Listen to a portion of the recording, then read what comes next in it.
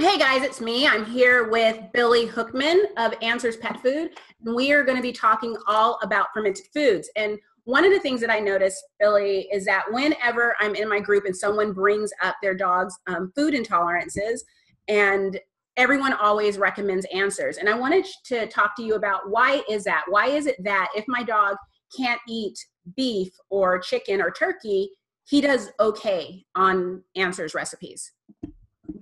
Well, I think there's a few reasons, and the first reason is before I sort of get into the fermentation part in terms of that, I think some of it has to do with just misdiagnosed allergy symptoms that could be related to something else. And I think even if that's the case, if you're dealing with my dog throws up every time it has beef, and then someone says move to Answers Pet Food, and you're talking about inoculating that pet with hundreds of types of good bacteria every day, sometimes you can just have a change in that way, which the end goal of this is the dog can eat food again, right? That's who cares how it happens. It's just that's the end goal. It's sort of related to like the placebo effect, when people are like, oh, that's just a placebo effect. Yeah, but is the dog better? Yeah. Because that's all that matters. I think that can happen, but this whole story started with my dog, Lua, is allergic to eggs. And this is a huge bummer for me because, one, we use eggs in our food because eggs are the second most complete food on the planet. And I just love the idea of feeding eggs just generally, right? Just adding eggs, doing that sort of stuff. So I said to myself, okay, well, my base theory was, okay, if I ferment these eggs, what will happen if they are pre-digested? Will that pre-digestion change the structure of the protein enough to where her body recognizes it the same? And the cool thing is it worked. And so what I did with that was I took our fermented fish stock, I left it out for 12 hours at room temperature, and then I put the egg in, and then I leave it for another 12 to 24 hours at room temperature. And then you get enough pre-digestion, and it smells great, of course, but you get enough pre-digestion to actually do that. So we took that sort of premise, and then we sort of, because one of the things that makes us very unique is that we're working with dogs with health issues all around the country, on a very regular basis. And so one of the things we can do is, gather data in that way. And so we said, okay, we know that this is going to work. Now let's start putting it out in the field. And eggs is the number one thing that we get. They say, I want to use your food, but my dog's allergic to eggs. Mm-hmm. And so then we go into the fermentation part, and I always just say, try it. At least try it. And more often than not, we get back the results that the animal can actually eat it. Now, that's not to say that works every time, but it does work, I would say, more than 50% of the time in terms of doing that. And so going back to intolerances, that is a big misconception that we have is there are allergies, but then there are intolerances. So can you go over the difference between the two? Well, yeah, I mean, being allergic to I get people all the time who say, who will call me and their dog will have some sort of chronic issue, and they'll say, oh, I can't feed chicken. Well, why? My dog's allergic to chicken. Well, what does that mean? Well, I gave my dog chicken and my dog had diarrhea, right? That doesn't mean necessarily that your dog is allergic to an animal, to a specific animal protein. So when you're talking about allergy, you're talking about, an immune system issue. When you're talking about just an animal's general ability to digest food, there are so many factors that go into it. It doesn't just come down to a chicken diet. Does that chicken diet have enough fat? Does that chicken diet, because all nutrients work in chorus with each other, right? A good example of how nutrients work, actually, in a book I was reading recently, it's a human nutrition book, but the author talks about eating sugar versus raw sugar, mm-hmm. right? And someone might say, well, it's just sugar, so who cares what it is? But there is actually a difference, because raw sugar comes with nutrients that it needs in order to digest, right? It comes with certain minerals, it comes with certain nutrients that are needed to digest that sugar. Now, when you process that sugar and take those away, it will take those nutrients from your body in order to digest them because it needs them. And so in a lot of cases, you're looking at the same sort of premise. But I would actually say that, usually it's a bacteria related. When a dog is intolerant to virtually anything, I would say that that's related to bacteria, because that's how we've grown our business, is by helping animals just like that. So going to the bacteria in your products, as you probably know, I'm sure actually you do know, because I'm kind of a psycho about your food, but I have a freezer full of the kefir, and I have the fermented fish stock, and now I have the turkey stock. And I was wondering, what is the difference as far as, what it's doing for our dogs between the turkey stock, the kefir, the goat's milk, and the fermented fish stock? Well, they're all just different. So, I mean, obviously they all have very different nutrient profiles. Like the milks are similar in terms of overall nutrient content. But obviously, I get a lot of questions in relation to the bone broths, and people often ask, like, is it the same benefits? And I'm like, no, because they're completely different. But again, that goes back to that whole AFCO thing of how do you, there is no such thing as complete and balanced. And we're just trying to, provide enough foods that are nutrient dense to cover any nutrient deficiencies. But what you're getting there is different types of fermentation. So for instance, with our goat's milk, we're adding 2 buttermilk cultures to it, which we chose those cultures because they start to grow at 40 degrees. And so what'll happen is we sort of we put them into honey, they start to have a party and reproduce and go crazy, and then we add them to the milk, and then they start to work in those lactose sugars, and then the process stops because we freeze them. Which is another really weird thing I hear on the internet when people say that all the bacteria dies when you freeze something.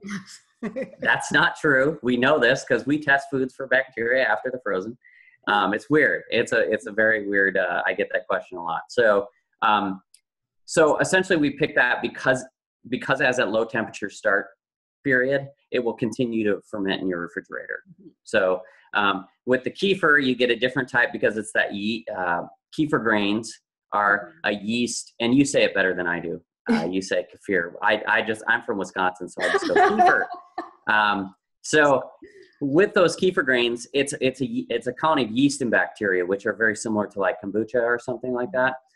So you get all that good yeast and all that good bacteria, and we're actually fermenting that at 80 degrees for 24 to 36 hours. And so, and that the cool thing about the product is it's all done on one farm. So it's all one herd of cows, and then Samuel milks them. Samuel ferments it, gives it to Irvin. Irvin puts it in a carton, good to go. And so actually that's our most fermented product. I would say actually by virtue of how fermented it is, it probably has 0 lactose in it. Just because and then with our bone broths, and I think it would be a good time to mention, we were the first people to do bone broth on the market, 5 years ago, in terms of our fermented fish stock, which no one will copy us on because nobody wants to make fish stock, even at home, right? I make bone broth at home, but I'm not going to boil a fish head or carcass for 24 hours in my house. My wife would kick me out, I think. So essentially what we're trying to do there is get that goodness of bone broth, right? And I do think it's worth clearing up what I would perceive as misinformation about bone broth. So I make bone broth at home, and when I do it, let's say I use a pig foot and chicken back. So let's say just use chicken or just use turkey, because I drink a lot of bone broth myself. It has varying degrees of being gelatinous, right? Sometimes you make bone broth and it's very gelatinous, and sometimes you make it and it's slightly thinner, and sometimes I think there's I think people think if it's not gelatinous that there's no gelatin in it, which is just totally untrue. So if your bone broth is thinner, what essentially means is that those amino acids that need to come together to form gelatin just haven't come together. Your body will do that same process, right? So if you look at our fish stock is not very gelatinous. It's very thin. You're still getting the same gelatin content. So I think that that's kind of worth mentioning. With our sardines, Steve, the guy who makes both of our bone broths, and who's a brilliant guy, he ferments those sardines for 3 days with whey, which we get now from our cheese treats, and sea salt. So they essentially just naturally break down within 3 days. So you're getting kind of a traditional, it's actually a fish paste recipe that we're using there, much like the bone broth. The bone broth recipe we use is from a cookbook as well. And then with our turkey stock, and the addition of the beets, which I'm very proud of because the beets were my idea. So that was like my baby, going out into the world or whatever. But it's interesting because we haven't done so we always wait to get, so we do certain nutrient testing, right? It just depends on what we want to do. We're a small company. So it's not like, I think people think you can be like, well, just nutrient test everything for everything. And that would be, hundreds of thousands of dollars. So, so like, for instance, we've done the LAB test, the lab test on the lactic acid bacteria in the fish stock. So we know that there's 2 billion per ounce in that, right? So we're still waiting to do the LAB test on the turkey stock. Now, it wouldn't matter to me if we did it or didn't do it because you can see the telltale signs, right? Yeah. If you leave it out, it'll be bulging before you open it. That's because those bacteria are breathing. It's slightly fizzy. Yeah. So that's another. So by my estimation, the turkey stock is actually more fermented than the fish stock because there's more sugars in those beets that they're able to pre-digest. So there's just because we're fermenting it the same way. We're fermenting it with the whey and the Celtic sea salt in terms of that. And so for me, I use one every other day, just because I'm trying to get as many different strands of bacteria into my dog as possible. So. Okay, good. So yeah, I'm not crazy to have so much. I am so addicted to it. And I just like having those labels. It's funny, whenever I post a picture of my freezer, everyone can identify the Answers products. They just can't see exactly what it is. But and we're the only ones in cartons. So, yeah. And that includes our meat. And I will say on a personal note, I drink the fish stock. So really? we are crazy people, definitely. I think maybe I'll give it a try then. My advice to you, because I can legally tell you to do this because it's not like raw milk where I go to jail if I tell you to drink it. It's like, is to do I do 2 or 3 ounces in a shot and then I drink something right out because I don't love fish, but it's so healthy. And actually my boss drinks a pint a day, which is totally insane. That is a lot. Yeah. So I'm going to give it a shot. I might tack it on to the end of this video just to prove to people. Yeah, I did it. It was and the turkey stock's good too. But I mean, the fish stock, the deal with bone broth is all bone broths are healthy, but there's nothing that comes close to the fish stock. So, because you can imagine making a bone broth with a sole fish and having the entire fish minus the fillet. So you have the eyes, the brain, the entire fish. And so there's just nothing that really comes close to that. But I'm a big advocate just in general. So I'll give it a shot.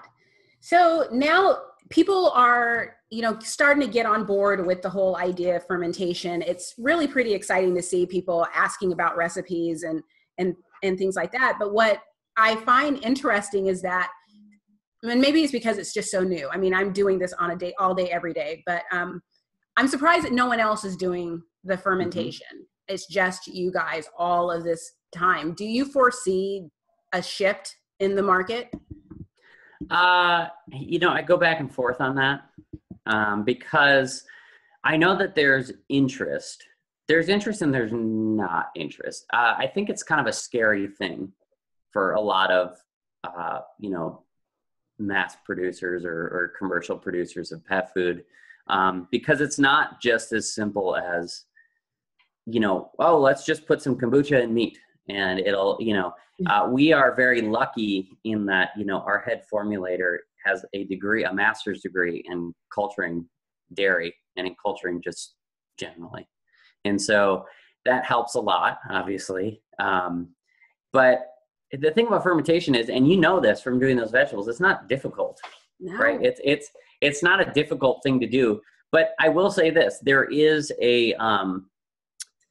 something to scaling up that process. Yeah. So it's not just, you just take the recipe and increase it by 150 times and then you have, you can do that. And so I think people are skeptical of that. It's kind of like if, I don't know if you saw it, but we did the Talk to Us campaign on Pet Food. And so when we talk about our bone broth, Roxanne says that it's easy to do in your kitchen, but it's hard to scale that up. And I think fermentation is the same way. But I also think that some of the stuff we use is completely foreign. I mean, kombucha. I mean, we grow our own kombucha in my boss's kitchen. that actually, ferments our beef and pork food. And so if you're not familiar with that process, you'd be like, okay, where do I start? Yeah. But so I go back and forth, but I don't think so. I've seen a little bit of fermentation in other products, but most in the pet food industry, I think a lot of people are going towards the freeze-dried market. Mm-hmm. And that's something we're not going to do. And I'll tell you right now, if you're going to, freeze dry something, you may as well not even put fermented foods in it, because you're defeating the purpose of said fermented foods. So for us, there's always been an extreme amount of value in saying, we don't cut any corners. And our I always tell people it's because we don't have any salespeople. Our thing is like, look, we don't have a sales pitch. It's just the best thing, do it or don't. If you want to do it, great. If you don't, okay, we can't get everybody. And so I think that there's a lot of value in that. And I think that the fermentation sort of is a part of that. But I mean, people have had the chance and they haven't done it yet. So Who knows? So, based on, like what you can share, are there any new products on the horizon? Because like 2017, we saw the cheeses and, the turkey stock. So what are you guys tackling next? Well, the other thing too is we are currently opening our own plant. Oh. So that's happening right now. And it's a huge thing because we don't take on outside investors, because we don't want to dilute the nutritional quality of the product. Mm-hmm. And so you got to think about this. It's literally a family and me, right? So it's my two bosses are sisters. One of their husbands is the president. Their son is the CFO. Their niece does customer service. So it's literally just me and a family. And so we're opening this plant, which is, like $1 million. It's crazy, and they're doing so much work on this plant that Jacqueline, my boss, is buying a fold-out couch so she can sleep there. Because it's an hour and a half from our corporate headquarters, which is our house up there, and there's just so much work to be done. So that's going to be a big deal, though, because once we do that, we will then make all of our own, we'll make our own food, we'll freeze our own food, we'll store our own food, and that's very unique for the pet food industry, for the raw pet food industry. Because most companies, and us included for a long time, somebody makes your food. Then you send it somewhere to be frozen. Then you have to send it somewhere else to be stored. Then you have to send it to the distributors. And I mean, we've always been unique in that way, in that, the raw pet food industry is much like other food industries in most cases, where they're all made at one facility. Mm-hmm. And there's several facilities. So the whole time we've been made in a USDA facility we're the only pet food company there. And a lot of what we can do is based on, our before answer relationships with a lot of our Amish farmers and a lot of just local farmers in Pennsylvania. I mean, this was the same way. This is a very small meat producer it's either I think it's called Hazel Park, but it's in Hazleton, Pennsylvania. So it's a very small producer. So we are opening our own plant, which is going to be really cool. The other thing we're doing that's different, I think, than any other company is we're going to be doing a brick and mortar friendly online retail sales. Mm-hmm. Oh, and, yeah. And so what we're going to be doing is, so we didn't want to say to,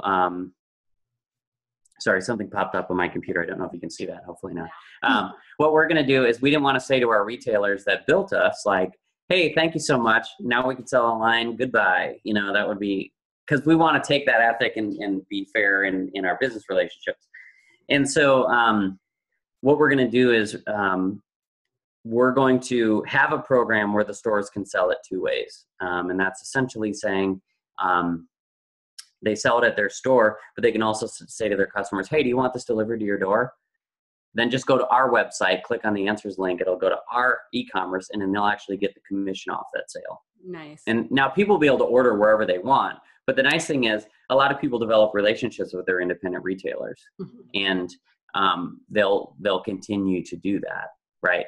And the other cool thing is we have a lot of stores that work with, do nutrition consultations with people all around the country, and they can still pick that one store. So we wanted to kind of include everyone. But I guess more importantly with the new products,